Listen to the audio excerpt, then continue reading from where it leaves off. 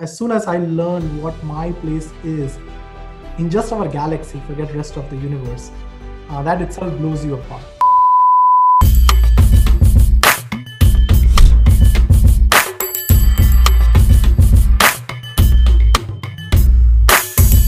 Welcome. It's Charcha-Cast, the COVID-19 edition. Look where we are. It's not the regular studio. We're all sequestered at home, but it's kind of given us an opportunity to expand our horizons a little bit. And joining us today live from Nashville, Tennessee in the United States is Dr. Karan Jani, who is an astrophysicist. Dr. Jani, thanks for coming on Charcha-Cast. Well, Nick, thank you so much for having me. It's a real pleasure to be here. So you have a very interesting story and a very interesting journey. You started in Vadodara, and now you've ended up in Nashville at Vanderbilt University, but you've also been at Penn State. You've also been at Georgia Tech. So I'm curious to learn a little bit more about sort of your story, but I introduced you as an astrophysicist. Can you describe a little bit more about sort of who you are and the work you're doing? Yeah, hi. So I'm an astrophysicist, meaning I try to understand how the astrophysical phenomena or how the universe is really composed of. I try to understand how the universe started, why the universe is the way it is, what conditions led it to have us here on planet Earth, what does it mean to actually look at stars. So that is what my day-to-day job is. And that is what I've been working on for last about 13 years, whether it's part of being a student, whether it's a researcher, and over the years now here at as a research professor. So this is what I do. Yeah, so I mean, you're asking all the sort of the big questions in life. So you're an astrophysicist, obviously. I'm kind of a science idiot, to be totally frank with you. In college, I took astronomy 101, and I thought I was going to walk into a classroom where it was going to be like find Orion's belt and like this is Sagittarius and Mars is red. And it turned out it was a whole lot of math, and planets shift, and you can measure how far away they are, and it was a total disaster for me. So inspired you to sort of follow a science path in your life? Right. It always starts with this underlying curiosity that builds over the years. It's hard to pinpoint when the curiosity starts growing in you, but you reach a certain threshold after which you want to get an answer as close and as quote unquote rational as you can get. So I was very intrigued, by this existential questions. We are here on this sort of limited time on this planet Earth. What is sort of the large purpose that we as individual human beings have, what we as a human race have, and that led to sort of trying to find as soon as I learned what my place is in just our galaxy, forget rest of the universe, that itself blows you apart. And what I have been trying to do since is understand in a very rigorous scientific framework these larger questions. From the very point of how did the Big Bang start, and what happens. Why are the laws of nature the way they are? So that is what I think has been my permanent driving goal, and it still remains so. Look, it's a fair point, right? But these are pretty heavy about when on your journey do you actually sort of begin, and when does that spark come? But these are pretty serious sort of questions, right? And pretty heavy questions. Especially, I'm picturing you as like a 10-year-old kid in Gujarat, thinking like, what is my place in the world? Like, it's pretty heavy stuff. Like, at what point did you sort of make up your mind, though? Were you like your teenager, or were you like, this is it. This is me. I think it was the very confusion of not knowing what to do, which I think a lot of teenagers in India in general can associate with. You go through this phase, and we have this sort of a gunpoint decision. Right after 10th, do you learn arts? Do you go into commerce? Do you learn science? Within science, do you become a doctor? Do you become an engineer? So it's a lot of decisions you have to take early on by the time you're almost like 15, 16. And not knowing, to me at least, that I don't fit into any of them. Like, I didn't have any natural desire to be an engineer or a doctor. Not that I sort of downlook any of this profession. It's just I did not see myself there, and that's why it required a lot of introspection at that early age. So then, of course, you don't want to do this, essentially what you want to do. And I remember reading about the universe pretty much as the first time when we were in 10th grade. And we had this whole notion of, what is the infinity, like a very mathematical definition of what is infinity just before you start calculus. My teacher said something which struck me still date is like, you have to understand infinity if you really have to understand what the universe is. All right, so you're committed. You are like, this is it, infinity of the universe, big questions. Where do we come from? But somehow you ended up at Penn State University, a giant research university in the northeast part of the United States. How did you go from Vadodara, I assume you're still in Vadodara at this point, to making a decision to apply for a U.S. university and then attend? Yeah, it was a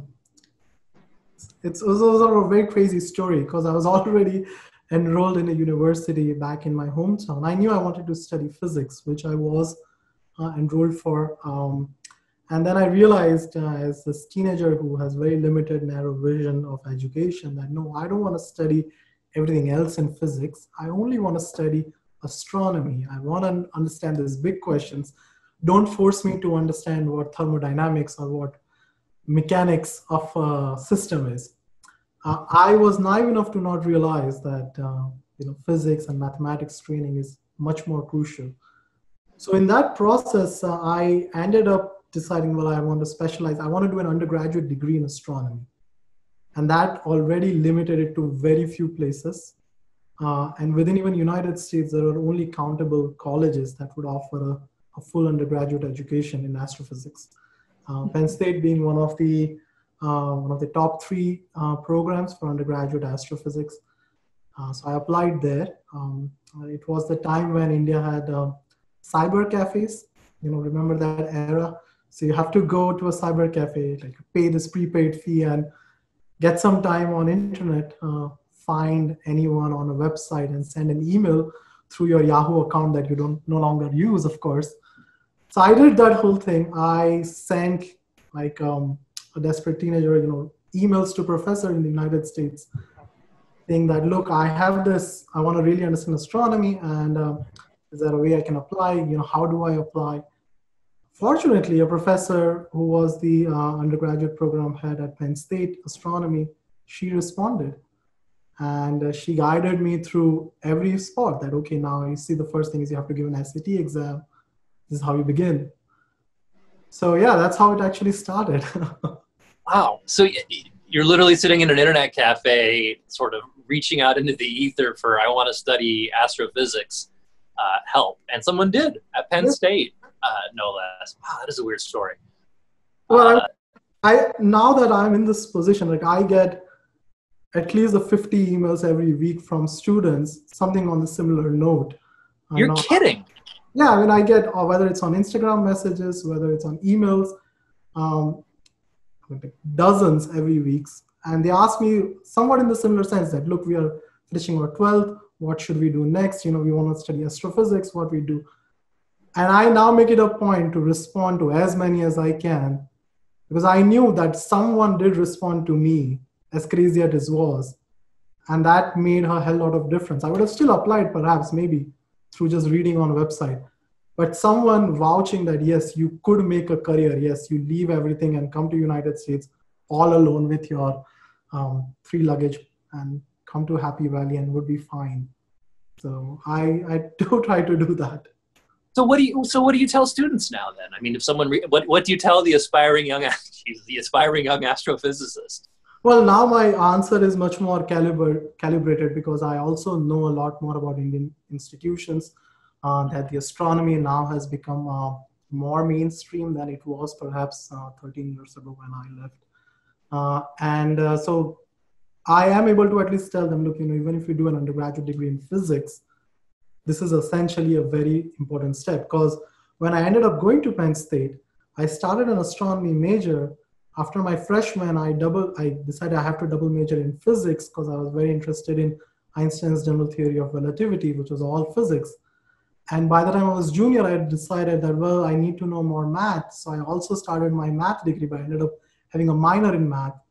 So 2 degrees plus minor, and research every summer and every semester pretty much.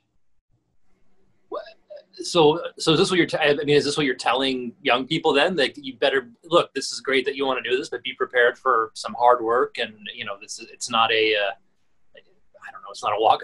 I wouldn't imagine anyone would think astrophysics is a walk in the park, but this is your message, like this is serious? Or? What I say is that you have to build a lot more skills. The word astrophysics, the early fascination is, oh, I'm just going to sit with a telescope and observe the universe. That is absolutely not true. Like, I cannot point anything more than solar system objects, perhaps, with a telescope. And I realized very early on that as soon as I had to be at a telescope at 3 a.m. in Pennsylvania mornings, I was like, no, I can't do this for the rest of my life. So I realized that I want to be a theoretical physicist more so. Then the amount of computing I use is as much as any computer science student does.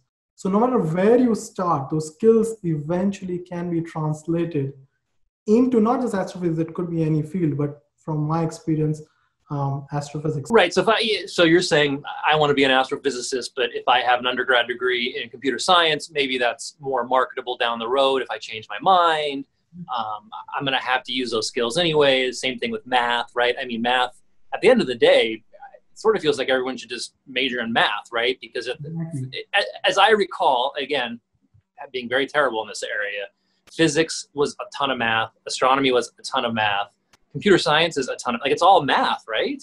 Yes. And it's this, math is like this, it's a universe by itself, right? There's so many interesting problems that what happens is on your way, somewhere as a researcher, especially in a field of research, you hit the maturity where you learn only things which help you directly with your research. Because otherwise you get lost in learning too much. I'll do a lot of high performance computing, machine learning, but I only pick things which help me solve my problem. Otherwise there is a whole industry I have to learn. Sure, you end up going down the rabbit hole and then... Yes. You can never get focused. So take me back to you arrive in Happy Valley, Pennsylvania, with your 3 bags. What's your first week like? What's your first day? What's your first month? First is like staying in a dorm itself is a experience. Not knowing football culture is also an experience. There's American football, and in Penn State, by the way, very big deal, American football. Yes. So I didn't know how big a deal was Joe Paterno until I actually arrived on campus. But it was great. You instantly connect with other international students, coming from South Korea, Japan, other students who were part of like physics or astrophysics programs. We would meet, and then I would get to learn, well, I'm not the only odd one out who had this kind of questions to answer. There are people across the globe who have this, and it's very comforting to sit in your first class and see around that there are dozens of students who want to pursue the same thing which you wanted to. Oh, yeah, right on. So, but that's really touching, actually. It's like, I felt alone, and now I felt alone in the universe, and now here I am, and there's all these people who sort of want the same thing I do. You kind of found your tribe. Especially coming from, it's very hard to sort of explain to a larger folks, that pursuing pure science, you essentially want to make a career and you have no role models or no one like you. I had never seen a scientist in flesh and blood in my life until I went to Penn State. I met a professor, and then of course this word that yes, professors are scientists because they are also researchers with PhDs who've been through this. So to really seeing that yes, people can make careers in this, even that was a question mark to me before. Huh. On the culture shock side of things, was there anything that sort of like you remember as being a big touch point from when you arrived, like food or clothing or anything in particular? Well, there's always this adjustment, and I think it would have been like now that I talk with my other friends who move in different states of India, and the level of culture shock, or not culture shock, the adjustment is similar with food mainly, because you're used to this one certain palate, but the Good thing was, with other Indian students that I was, who were there with me as an undergraduate students, we meet and we all are experiencing sort of, the same things and sharing, like, oh, did you check Berkey Creamery ice cream? That has been so great. So he's like, you check that. So it's an exploration you do with other people. So I think it was, I just have fond memories. Yeah. Now, Penn State's a giant university. I don't know the numbers, but my guess is probably 20 or 30,000 people. Any sense of getting lost in the crowd, or it's sort of an impersonal type of institution? For if you take some of the larger classes, like I remember taking a sociology class, which was, the classroom itself was as big as, quote unquote, a football field, almost to say, 700 students taking it. But that was one of the best classes that I've ever taken. The way I learned about certain sociological issues prevalent worldwide, not just in the United States, changed me as a human being, even if I was in a 700 lecture class. That said, every other classes that I took in advanced mathematics and advanced astronomy, but we are only like 4 or 5 students at the end. Oh, right on. So yeah, there's not 700 people in the advanced astrophysics class. Yeah, so when we had our graduation walk, we were only 5 people. Oh, that's great. So did you know you were going to get a PhD like from day one? I mean, was there ever a point where undergrad in astrophysics, this is good? I think the path, there was a level of uncertainty. I knew I absolutely want to do it. And the great thing that happened was when I was a freshman, so in Penn State, they at least encourage everyone to start working on research projects. You're going to be in a field which is so specialized that you ought to get some training. So again, the same thing, sending out emails to professors that, oh, hey, I'm this international student, freshman. I'm interested in doing research. Is there any opportunity, etc.? So one of the professors responded, and many responded actually, almost everyone at Penn State was kind enough. And one of them responded and said that, hey, have you heard about gravitational waves? I was like, no. Like, well, this is one of the things. It's a long-standing quest by Albert Einstein's general theory of relativity, which has not been proved for over 100 years now, close to 100 years then. And would you want to work on something similar to this? So I was like, wow, yeah, that sounds like the most exciting thing I've heard. Little I knew, my advisor there, Professor Lee Sam Finn, was a PhD student of Professor Kip Thorne. And Kip ended up winning the 2017 Nobel Prize in Physics for the discovery of gravitational waves, the very team that I was then part of for the first discovery. So, okay. First of all, I want to know, okay, so you sent out emails and a researcher got back to you and the rest was history, and we'll get into that. But coming back to something you said earlier, are you getting emails now from people saying, hey, I'm looking to do research as well? And what are you telling them when they write you now? So I think fortunately that since we're at Georgia Tech and even now here at Vanderbilt, there is a much more established channel of how to make sure the students are engaged with research projects. So in Georgia Tech, we had a course on research that students can just register for. And then we would divide them in different research areas. And just each of us would sort of sit with the students for like 2 semesters, a minimum, and train them on certain skills. Some of them ended up writing papers with me. Almost all of them ended up going to PhD programs in physics. So I think now once I was there, I knew this was much more of a normal thing as an undergraduate to have a research program. Sure. Okay, so you end up at Georgia Tech. You came from Penn State. You came from New England, the northeast part of the United States, to Georgia Tech, which is it in Atlanta or it's close to Atlanta? It's Midtown Atlanta. Yeah. So you go to this very sort of like, you're in the deep South. Atlanta's kind of an interesting place. What was that experience? Oh, I absolutely loved being in Atlanta. I was actually had PhD admits from other places, but I was convinced I don't want to be at a place which snows. So I knew I had to go as south as possible. Wow. Because I had enough share of my winters. And especially if you imagine that in winter break, you come back to Gujarat, where, 15 degrees Celsius, 18, that's like the coldest. And then you take flight back, land in State College, and it's like minus 30 degrees Celsius almost. Yeah, those New England winters. I had my fair share of being in winters. I still love. I went to actually give to Penn State last fall to give a colloquium, and I absolutely love the campus and being there. But it was great to be at Georgia Tech because it was a city campus, and it had the university was also philosophically very different in the sense that everyone who came had a very focused career goals, something where they want to work with startups, they want to open startups, like this very entrepreneurial university experience. So I was still in my mindset of being in this learning, I don't know, for lack of a better word, like in some sort of a gurukul in up north where you're just by yourself and trying to understand these deep laws of nature.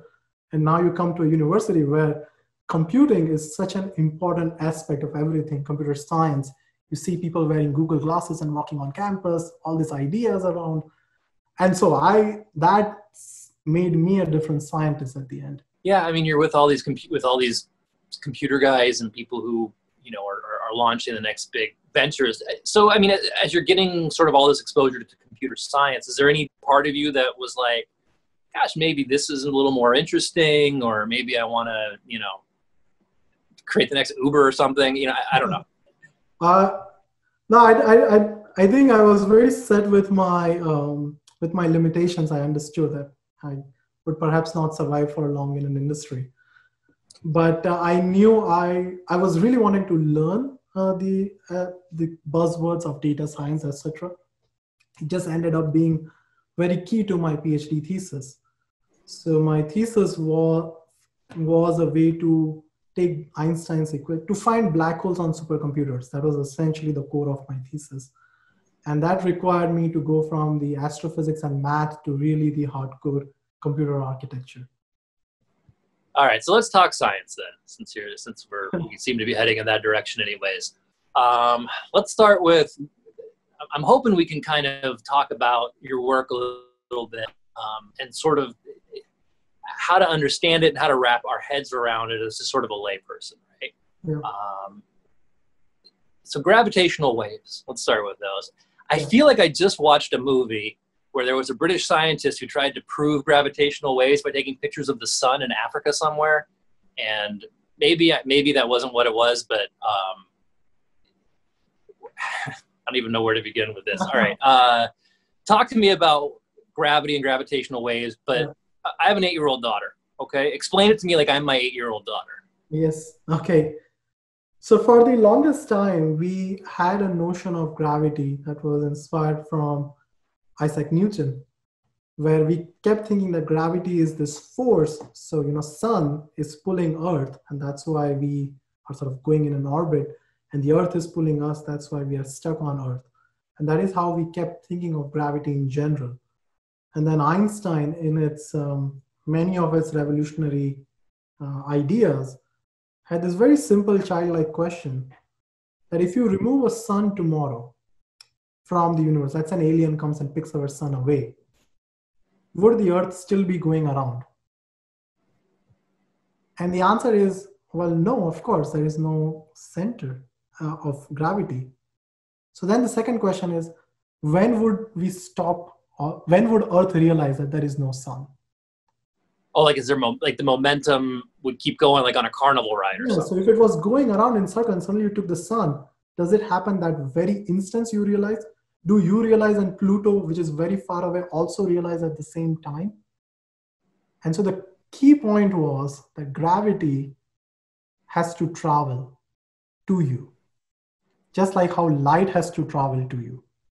And the one way to imagine this travel is in a simple way thinking there are some waves of gravitational that are sort of, some form of, connection between you two. So for example, and if you take the sun away, we would still be in orbit for 8 minutes because that much light takes to, and nothing can travel faster than the speed of light. So that was one of these initial ideas Einstein had. But we could not fully prove gravitational waves because they are just so impossibly weak around us. For example, every 15 minutes, there is a gravitational wave that comes from black holes that touches every cell of your body and vanishes from Earth. And it not only touches yours, it touches everything around us. But we don't have a notion of it. We actually cannot feel anything, and the Earth also doesn't have any response to it because gravity itself is so weak. When I have my, I can hold this mouse with my two fingers, and the entire Earth is trying to pull down. But my two fingers have more strength than the gravity of whole Earth combined. That's how weak gravity is. Okay, so then measuring it becomes close to impossible, or had been impossible up until LIGO, which is the I'm going to forget what interferometer or something. It's the Laser Interferometer Gravitational Wave Observatory, LIGO. It was an experiment that started constructing in 90s. It became operational in 2000s. So when I was an undergraduate, I was a part of a research group, where most of the people were working on LIGO. And until 2015, there was no confirmed detection in the data that there is gravitational waves. So how does this thing work, though? How do you measure these waves? Yeah, so it's very intriguing technique. The problem is because gravity affects everything around you the same way, it's very hard to know if a wave has passed through you. So what actually gravitational waves does is, as soon as it comes to you, it stretches every atom in our body, actually even below atoms. It stretches the very space around us. And it is to do because space-time, because we live in a 4-dimensional universe. We actually don't live in a 3D universe that we two are so used to, and our brain keeps tricking that everything is 3-dimensional. So it's a manifestation of that. But in simple sense, imagine a gravitational wave comes to your room, everything in your room would stretch and shrink, stretch and shrink. It would keep doing it until the waves are around, and then it will just leave. So what we try to do is we keep two mirrors far apart and try to measure how much it takes for light to come. And if a gravitational wave passes, the distance between the two mirrors changes, and we can find that exact distance. How far apart are these mirrors? So the way the setup is called an interferometer, which is the I in LIGO, the mirrors are separated by 4 kilometers. Jesus. And you have one such in rural Louisiana. You have one such in Washington, in the West Coast. And the wave practically comes on Earth at both locations at the same time. So we know exactly the mirrors moved. All right. So mirror A is here. Mirror B is 4 kilometers away here. There's a laser basically bouncing between them. And if the distance between those mirrors shift, that's a gravitational wave. How do you not account for like just the movement of the Earth, or like a truck drives by? And it does. And everything is an source of noise. So we have over the years made this experiment the most sensitive experiment on planet Earth to measure this. We are actually looking at a change which is millionth the size of a proton. Forget even anything else. And we know that what we have seen is truly astrophysical because it happens at both different sites, one in Louisiana, one in Washington, in the almost exact fashion. So if you see how those mirrors moved, what frequency they moved has to be precisely correct, matching. Okay. Now, is that why there are plans to build another one here in Maharashtra, right? Yes. There's going to, this is the same to help triangulate and... That is very correct. So after we had the successful discovery back in, when we announced in 2016, the Prime Minister of India was when he was visiting Washington, D.C. There was this formal MOU between the National Science Foundation and the Department of Atomic Energy in India to build this kind of a third detector here. Because we already have a third detector now in Europe, which is called Virgo. We have a fourth detector that is started in Japan called Kagra. But then you need something which is close to the southern hemisphere, because all of them are pretty much up in the northern rim. Okay. You wanted something close. It's the thing is same as, you know, how you have cell phone towers. So you have the cell phone towers triangulate, you get better signal on your phone. That is same as saying if you have more such hearing devices, these interferometers, you can actually pinpoint exactly where the signal came in sky from. And we need to know, not just that we have detected gravitational wave, we need to know precisely where it came from in sky. And so somehow if I know where that gravitational wave came from, that tells me that there is a black hole somewhere? Like what is the, okay, I found the wave. What does it mean?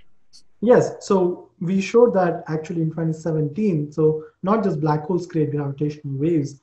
There's something called neutron stars, which are, you know, just like they're like cousins of black holes, but slightly less notorious, to put it in a wrong analogy. So when the two neutron stars collide, they actually emit light and gravitational waves together. And so what we saw that one of NASA's Fermi telescope was looking and it saw a light came by, and then LIGO saw the signal, and we were able to sort of match where in sky it came from, and it sort of overlaps. And that is key, as we understand now, to understand how the universe makes gold. So the fact that you have gold around you right now, around me, gold does not come from sun. Actually, none of the heavy earth elements like uranium cannot be produced by sun. But the fact we see that in solar system, that means it has come from some outer cosmic phenomena bombarded on Earth while Earth was being born. And What? the one way it is that the neutron stars were colliding in our galaxy, and that unleashed the percentage of gold and uranium that we see right now. Okay, so my gold ring was at one point part of a neutron star collision that got sent through the universe from that explosion, and basically Earth got in the way and it got buried here. Yes, it could have been, you know, even the earlier sort of gas that eventually became solar system. So it could have been at either of those stages, but that is true. It has not originated from sun. It has not even originated from a star dying. It has come from specifically to neutron stars. Wow, that is so weird. Trying to get my head around that, and that's all. That's all the heavy earths, so like silver and uranium. No, so all of them have different phenomena that it comes through, because our sun cannot really make anything more than iron. But all of them have different origins. But the trickiest were this things like plutonium, gold, uranium. So there are a few greater questions now, you know, coming back to our original thing. Yeah. The fact that we have gold on uranium, other than them being fancy things, they are crucial for an advanced civilization. All our semiconductors chips have gold. Our geopolitics is not only driven through uranium in some sense, but also the fact that if we want to reach as a civilization a stage where we have this almost infinite resources to play around with, then we need uranium kind of elements. And that is true for any advanced civilization in this universe. So the fact that they have happened is your key tracers that yes, intelligent life could have survived. And I imagine you could narrow down, if we find gold if there's no heavy earth elements or heavy elements on a given planet, like if there's nothing on Mars, right? If we there's no gold, there's no whatever, like that's probably an indication there was never an advanced civilization there.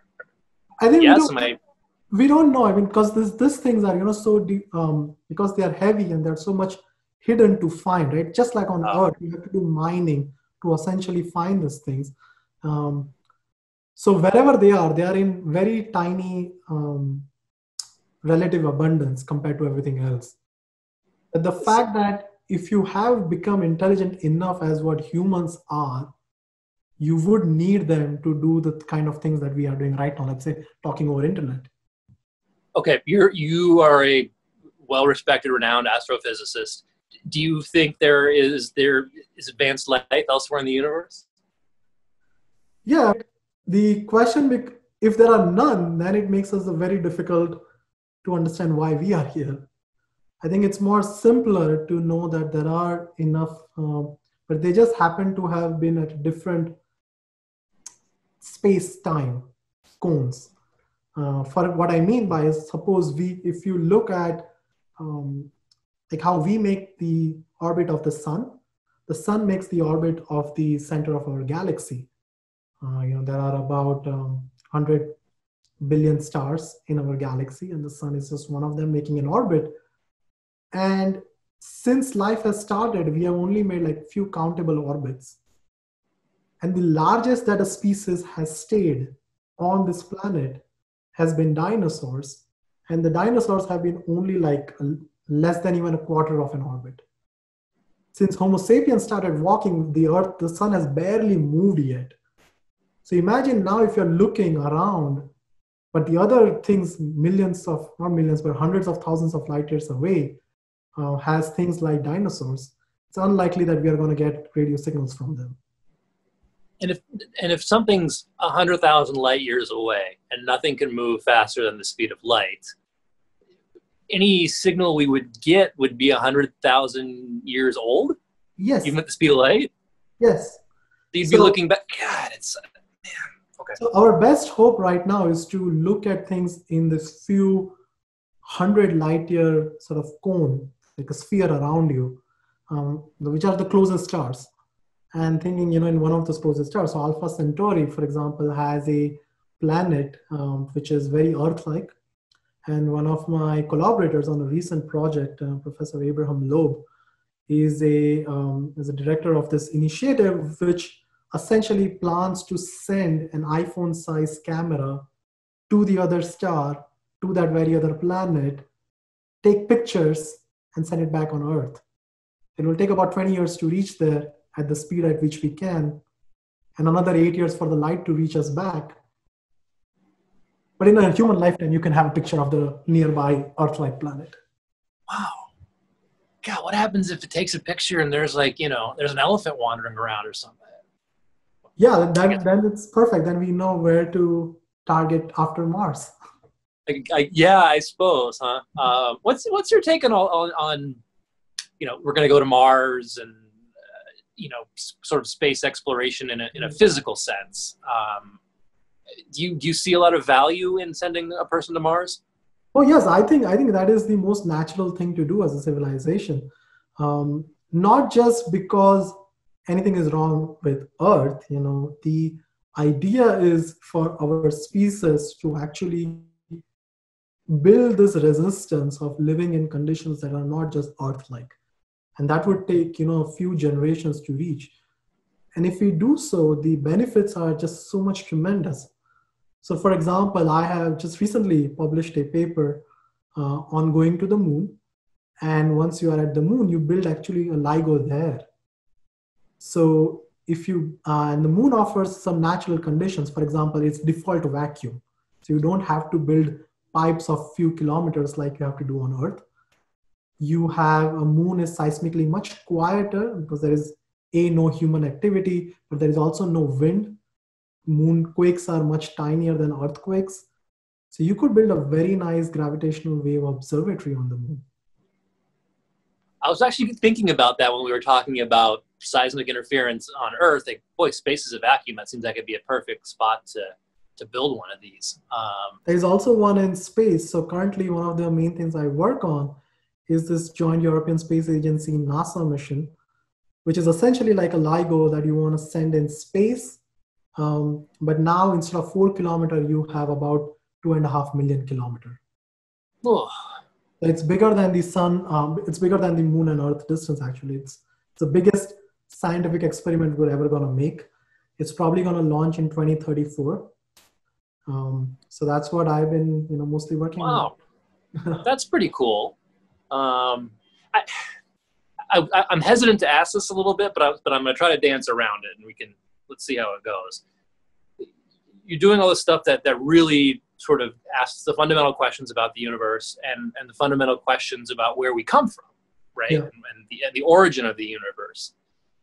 Without getting into a religious debate of any kind, how do you approach that question of where we come from and the physics that you understand as far as the origins of the universe versus sort of, we'll call it spirituality? It is a deeply spiritual exercise for me. It is completely in coherence with what I had thought, not just as a teenager back in India, but also the environment that I grew up around.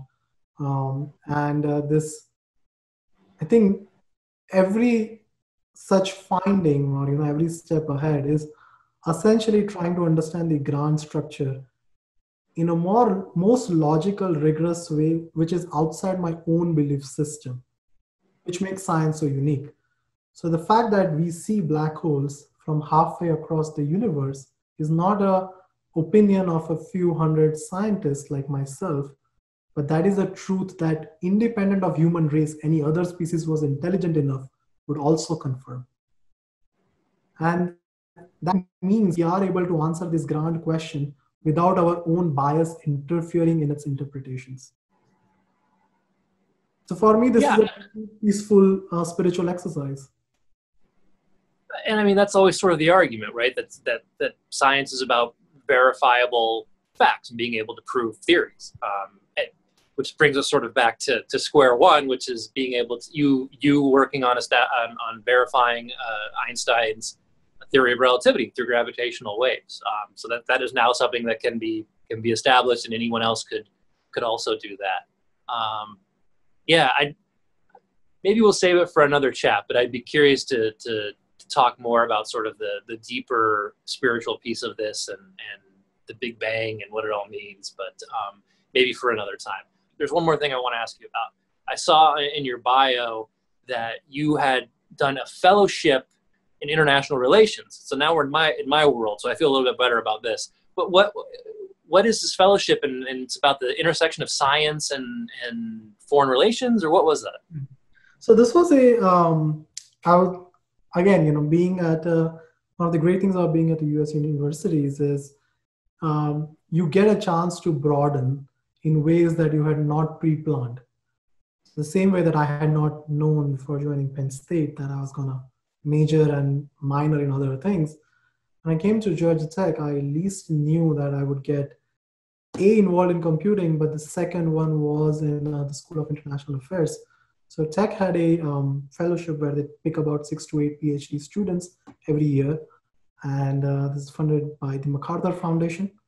And they make us go through the process of understanding how science gets funded and understanding the sort of science diplomacy that plays around, and especially projects like the one that I do, that involves 18 countries, multiple funding agencies, how this whole process plays out. So not only we had to go through the training, we also were at Washington, D.C., going through different offices, interacting for over a week, different paths from the national academies to even FBI to going inside Pentagon, all this great exposure. And then we have to do our own independent research in this field, which has to be published. So we published a book at the end. I did one on space diplomacy. So things such as, one of the great space diplomacy example is what United States and India has. Time and again, whether it is through LIGO, India is the shining example of the two countries, of two democratic countries looking at science in a very fundamental way that, yes, this leads to a better nation in general. So I am great to be part of this whole effort.